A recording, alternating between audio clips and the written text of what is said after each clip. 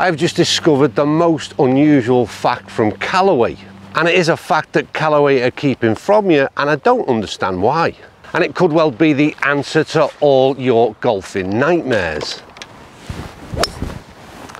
So in today's video, I'm going to talk about a club that could replace every iron in your bag. And yeah, I mean every iron. Just stay out that bunker. Trying to play this for safety. Oh no, that's right yardage.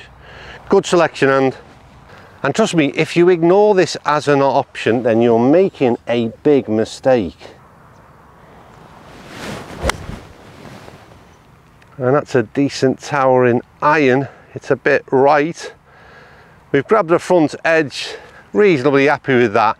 But there could be a far easier option of playing a shot just as short as 150 yards with a totally different club in Callaway's range. But for some reason, as I've said earlier, they're keeping it a secret.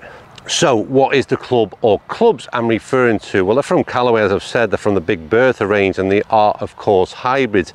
Many of you ask about when are we going to see a bag of hybrids replacing all our irons, and well, Big Bertha and Callaway have got that option right now, and I was totally unaware of it. And what I mean by as an option, they literally run from 3 hybrid through to a 9 hybrid.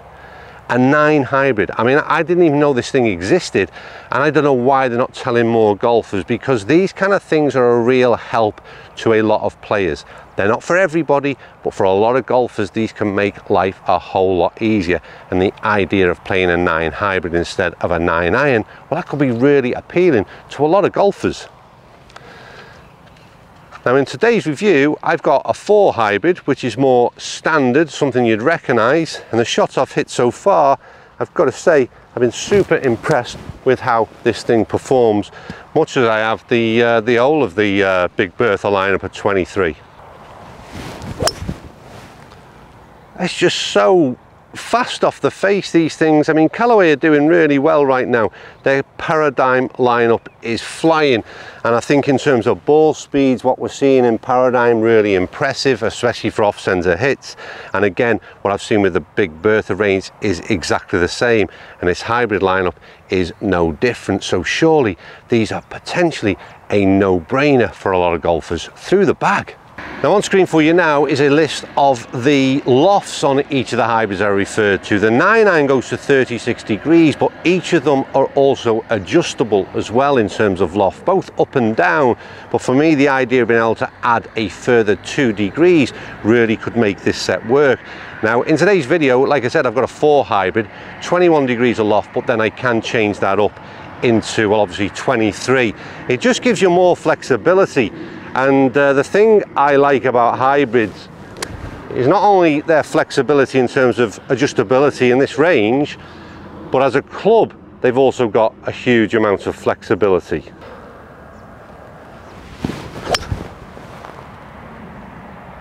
They're just a nice, easy swing again. Club head does all the work. Got a good yardage on that as well, just short of that right-hand bunker. But the idea to pick it off of the fairway in terms of a fairway lie, we play it from the tee. And you know, the other place I love to play these things is from round the green. And with a little 9 hybrid in the bag, in and around the green, that could be a real weapon.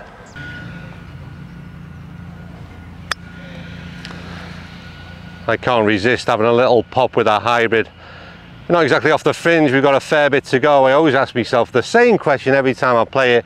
Would I do any better than that with a wedge in my hand? Probably not, and that's with a 4 hybrid.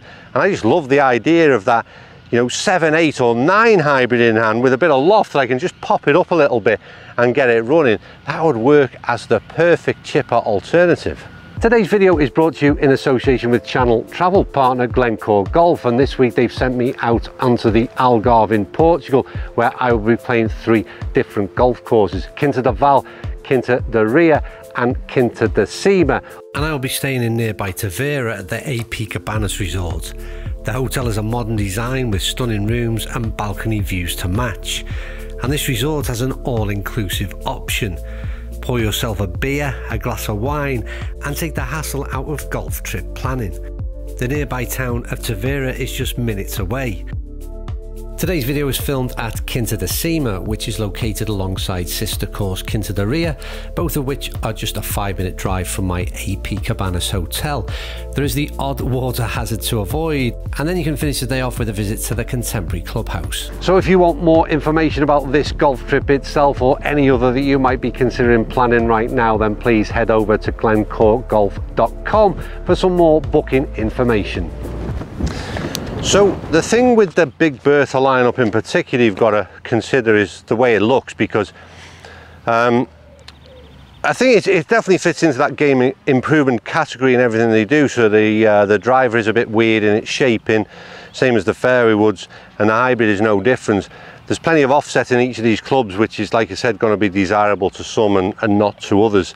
And it's a kind of odd shape in terms of these, and I'm not sure that it's something, again, that particularly suits my eye. However, what I will say, it's on the larger side in terms of a hybrid profile in this case. I love the white score lines in the front. I always say that because they stand out at the kind of address position, and they always look to me as though they're presenting more loft at the ball than you actually are getting, so to speak. So yeah, I don't know, it's not for me in terms of look. It would be my only off-putting thing, but again, I go back to the idea of you can have a full set of these through the bag. The type of player that's looking for that as an option, I think these are going to be absolutely perfect for, and the kind of shaping and profile again is perfect for. That golfer again is highly likely to struggle with a bit of a slice, hence why there's so much offset in the Big Bertha lineup as well. So yeah, every reason as to why these are put together the way they are, maybe just not for me. Right, the next shot we're going to contemplate is what hybrids do better than irons, is get the ball out of the rough. And this is only sitting down in the semi-rough, but all the same. I mean, that's just ridiculous in terms of the ball flight. Cutting through the rough, and yeah, well, way down there. The interesting thing for me is there's the rough was, although I said it was sitting nicely, it's got a little bit of dew in there, a little bit damp early morning. It's quite heavy, and the problem is you play an iron equivalent, and the likelihood is that sort of rough starts to twist your club, and you're potentially stuck one in the bunker in front. As it happens, the hybrid just does such a good job, that width of sole and the ball flight ridiculously good. And I just keep going back to this idea that Callaway have got a full set, a full lineup of these. How many golfers would that help? These things are so easy to play golf with. That's it. Another really impressive ball flight. Ball has done well. I'm more than happy. I love this place, Quinta da Cima. Make sure you check that out on all the videos we've got coming from here alongside Glencore Golf. I'm playing here Quinta da Val and Quinta da Ria, and we've got an interesting few days ahead. Right, that's me, Big Bertha, finished with. See you all tomorrow night.